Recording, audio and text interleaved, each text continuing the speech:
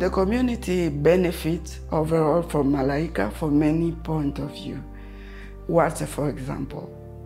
When Malaika came, there was no water, and it was not easy to educate either girl nor women, because it's their job to go and fetch water, and water is not found nearby. Very far, it takes time. So when they go to fetch water, they have no time to come back to school. So Malaika started by building wells. We have more than 20 wells in this area, serving more than 35,000 people. This is big.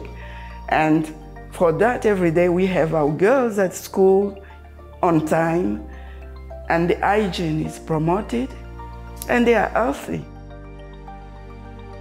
Before, there were water disease. It has diminished.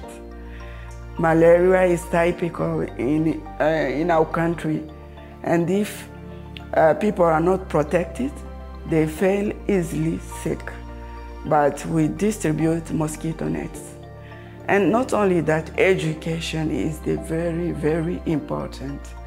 And I think this is what they benefit from Malaika. There's plenty of things they've benefited.